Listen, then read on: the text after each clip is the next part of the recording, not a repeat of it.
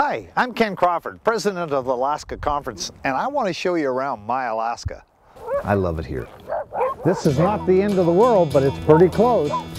I love Alaska. It's the greatest adventure you could ever imagine. If you want to find out more, go to our website, alaskaconference.org, and you'll find all kinds of information and stories on what Alaska is like.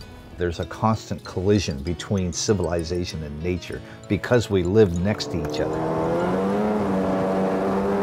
There's a feeling of remoteness, not isolation, but remoteness.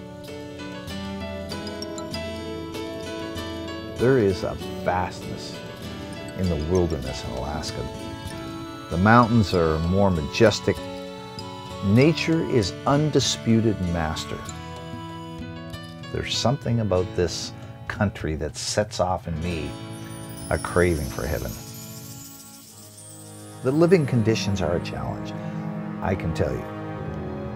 But the needs in Alaska far outweigh the challenges of living here.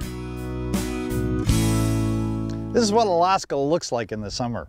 Incredibly beautiful. Everybody enjoys getting outdoors in the wilderness. And here's the interesting thing. Most of our missionaries, their sole means of getting around are these four-wheelers. And that is a big challenge. If you can imagine us as a conference having to maintain so many of these little vehicles for our missionaries. This is how they get around.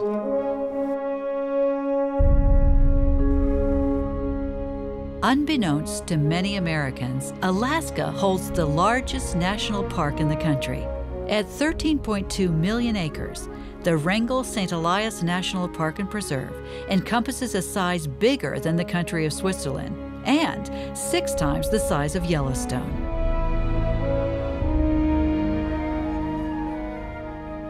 In its bounds holds many of the tallest peaks and largest glaciers in all of North America. It's designated as a World Heritage Site.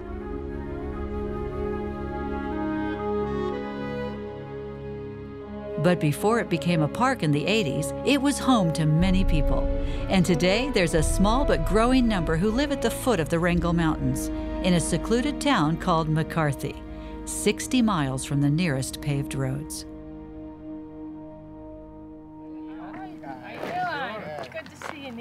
Rick and Bonnie Kenyon left Florida 36 years ago to come to Alaska, and they've fallen in love with its beauty and with the self-sufficient lifestyle. Well, it is a very beautiful spot, very nice part of Alaska. From a resident's point of view, it has a very nice climate, but it's moderate enough that we can have a garden. We had to build our own cabin. There's no grid here. We still make our own power, get our own water. So it's not a lifestyle for everybody because it is somewhat strenuous, but it's enjoyable. McCarthy is so remote that mail has to be flown in on a small plane, an event that has become the major social gathering for the area. Mail days are very important to our community. They happen twice a week, Mondays and Thursdays. And 11 o'clock, approximately 11 o'clock, our mail pilot flies in. We do our own mail sorting. We have a little mail building we call our mail shack. So that is our mail days. It happens twice a week, and they're a big social event.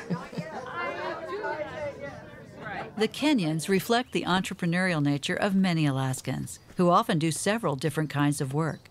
They run a bed and breakfast in the summer. They contract with the National Oceanic and Atmospheric Administration to do weather observations every day. And Rick is even the pastor of the community church. The law is just and holy, but it has no power to make us just and holy.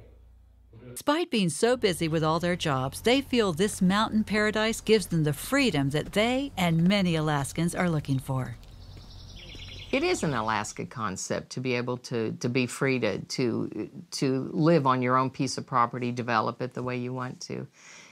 Alaskans are very self-sufficient people, and they like to be that way. We enjoy the solitude, the peace, quiet, and the lack of traffic.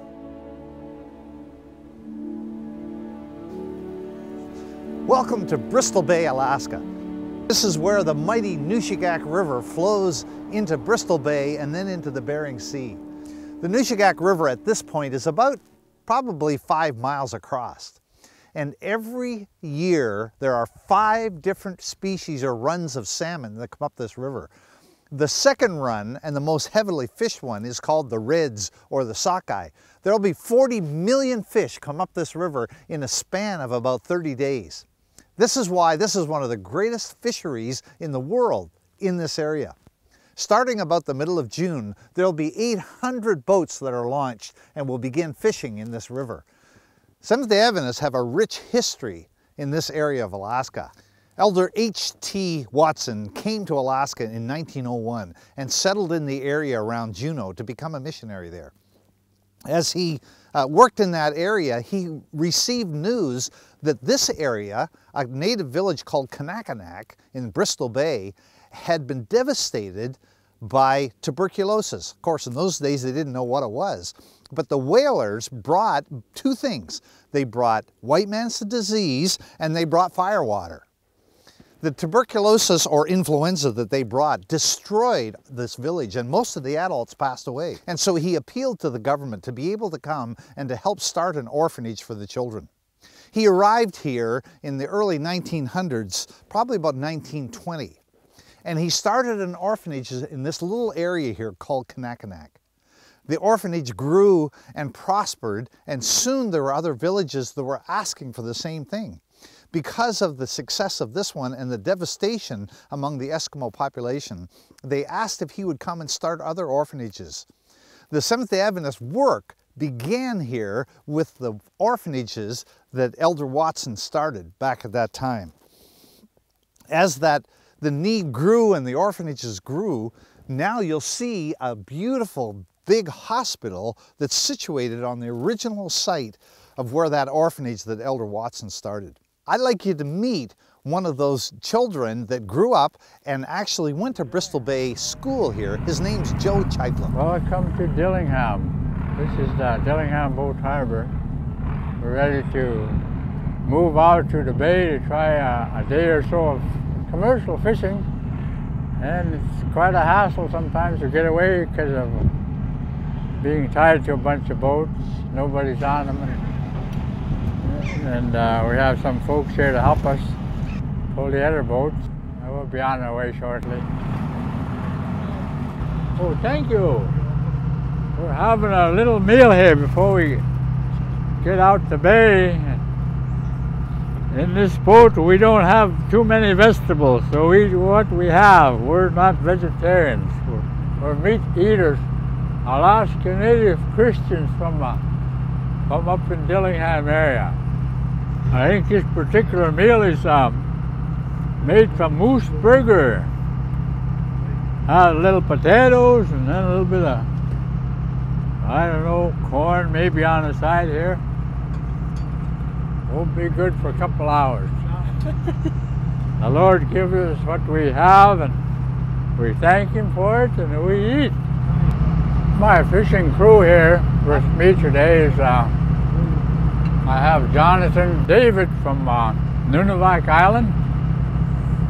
I also have a young man here, Colby Halakayak from Dillingham area, Manakodak.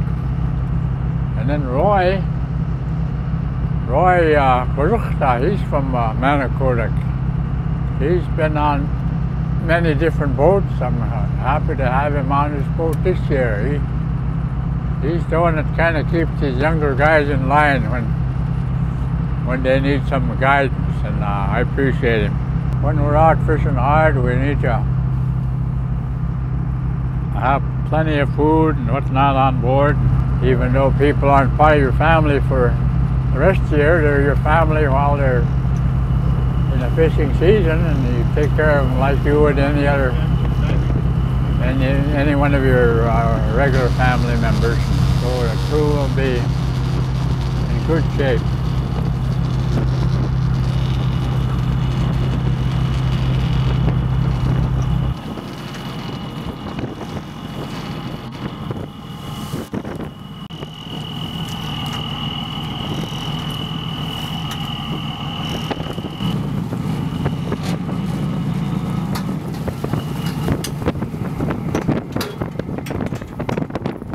Usually when it blows like this, there's fish, but this summer hasn't been the case. It blows like crazy for nothing. Yeah, I think a simple diet years ago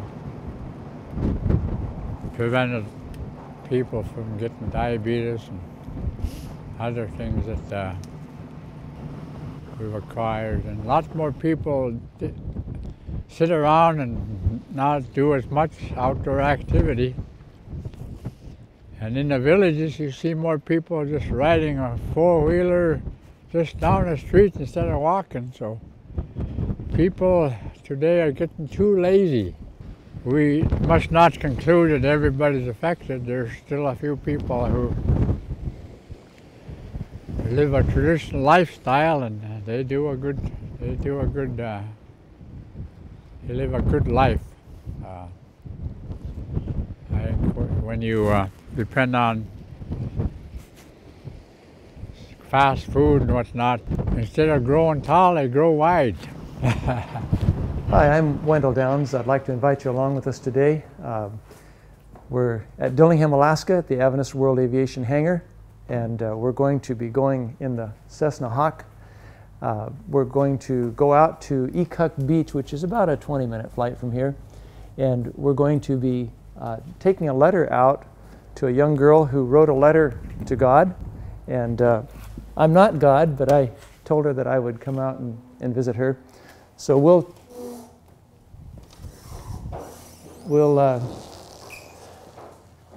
have a nice flight out there. I'd like to invite you to come along with me today, and we'll see what we find as we get out there.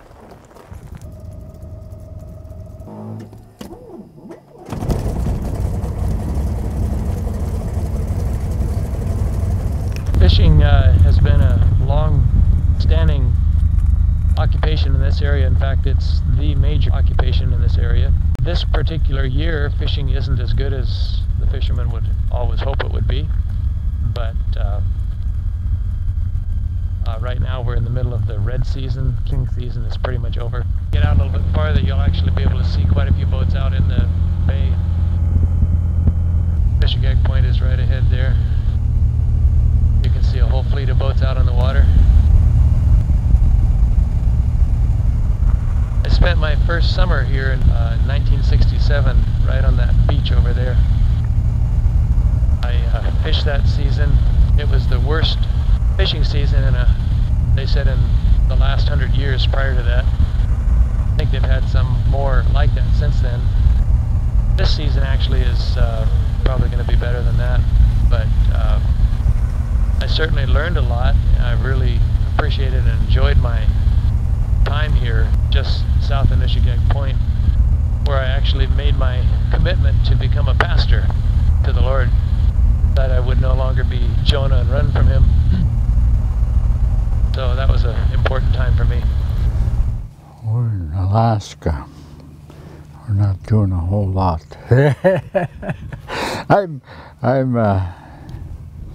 I decided a minute that has needed some mending for a while. Adding a piece that was caught on the reel when we were laying out or something. And my family, historically, my mom and dad put up a lot of fish. And then when I got married, we did the same.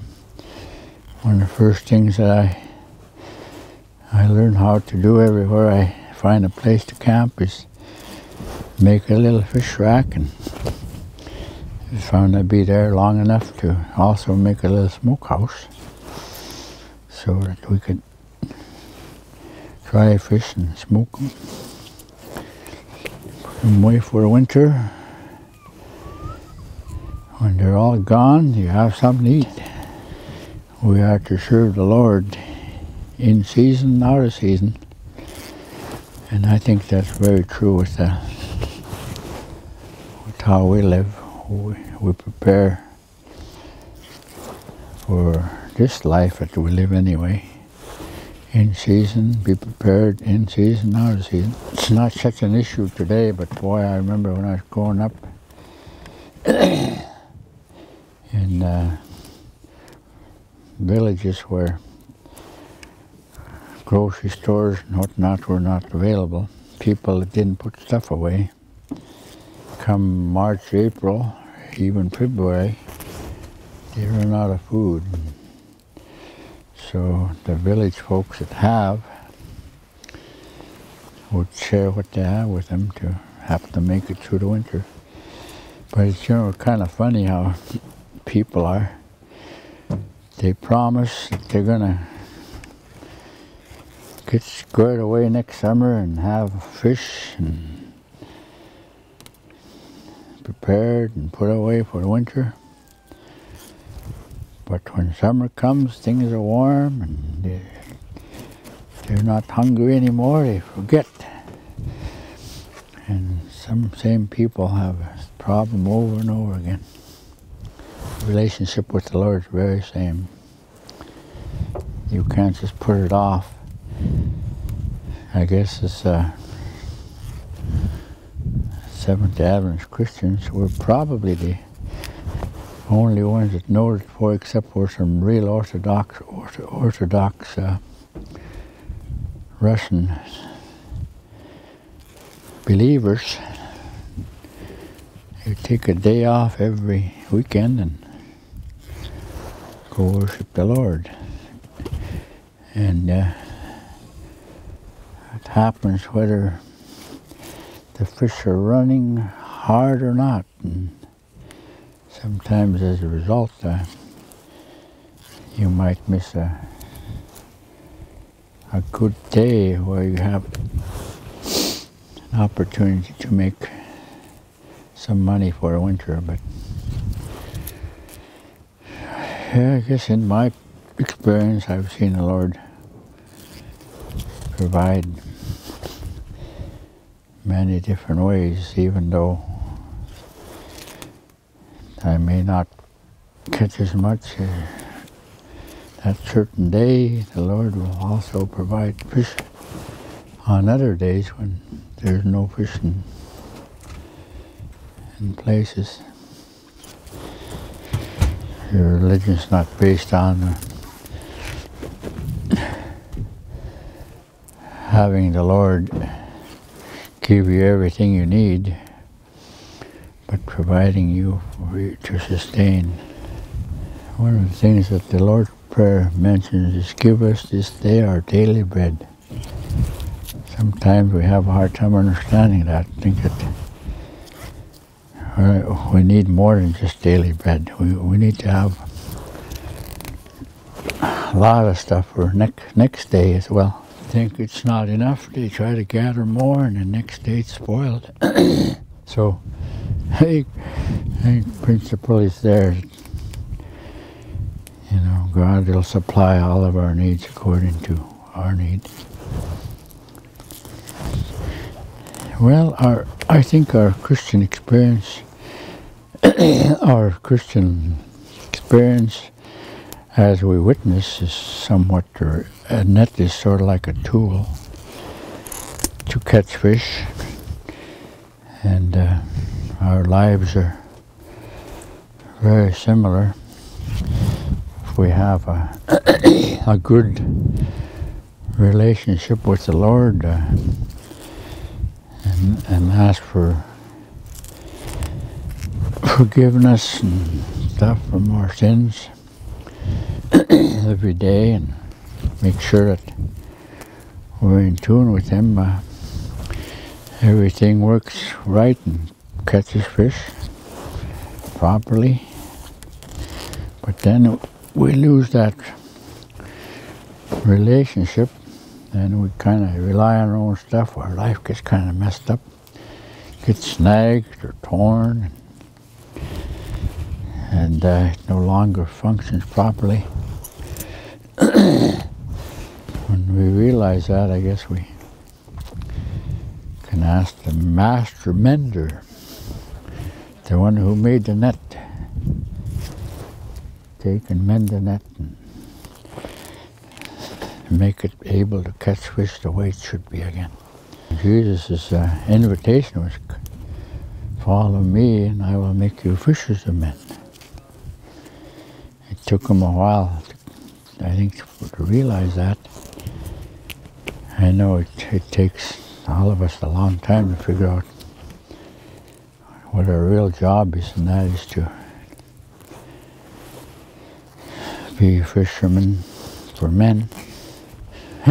One thing that I've been kind of thinking about as well is that, you know, we've been with this mission work and native work in Alaska for many years, and it just seems to not be getting us anywhere. Maybe, I don't know, remind me of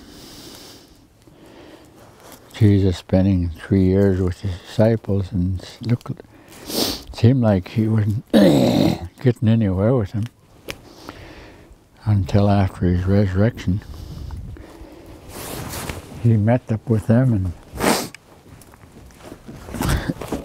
they were out fishing and they hadn't caught a fish all night. So he told them, well, throw your net on the other side of the boat. And they did that, and man, this might have been in an earlier story as well too, but I guess the point that I see from that, I think sometimes we're not catching fish in the way that we've been doing for a long time. We need to change our strategy to think of something else that might work. So there's a small community that lives right here at Nishigek Point. Not very many in the wintertime, 1 or 2, and then the rest come in the summertime. There's a little beach that's sort of the front street of this little community here, and we'll be landing on that.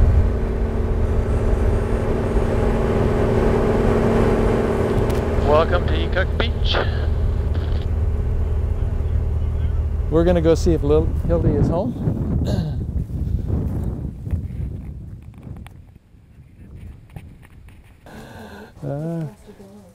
Good morning, Hildy. I have a letter for you. This is an answer to the letter that you sent me a while back. And I also have a gift for you. It's called Kid Zone. And those are some Bible lessons that if you were interested, you could fill them out and you can send them back in.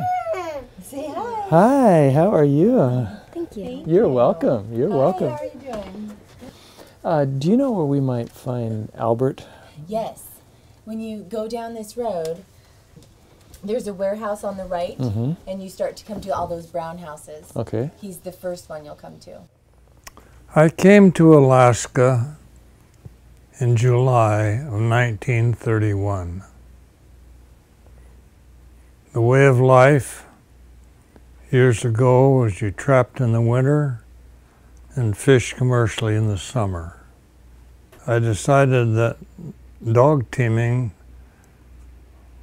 was not the best way to get over the tundra, so I started learning to fly a number of planes. Family cruiser to start with, Fokker Super Universal, Travel Air 6000B. My favorite was the Grumman Goose and the Widgeon. When we got started with the airline, I became the president of the airline, Western Alaska Airlines, for nearly 30 years. Lifted my voice many a time to the heavens above, flew the year round, fought weather of all different dimensions all my life, but never did my Heavenly Father leave me. I was well blessed by my flying with my Lord and I. I flew a little less than 20,000 hours and never scratched a finger, my Lord and I. Albert, my grandfather, he was fishing up on the Combine with a skiff, and he got real tired of that. It's a real hard way to fish. And he decided he wanted to do more of a family operation, and he'd heard that there was quite a few fish on Ecock Beach, and he had had a little experience in a sailboat down here on Ecock Beach. And so he flew down here one winter on skis and his Norseman and landed on top of the bluff by First Creek, watched the ice flow and looked at how it came in on Schooner's Channel to the beach, and picked his spot where he wanted to stake the sites. And he staked several sites for his family and his brother's family, and he's responsible for keeping most of the family in power and water and good company. You know, as I mentioned, I'm reading Desire of Ages, and they're just about to crucify my Lord, but we have the promise that he'll never, never leave us, no matter what.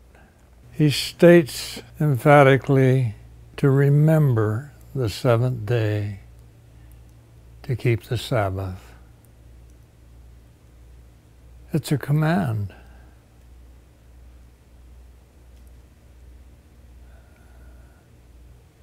And like I said before, no matter what I did, operated the airline, I testified in my testimonies in Washington, D.C. that I will operate, but I will not operate on the seventh day of the Sabbath. I had no schedules whatsoever in the airline for Sabbath.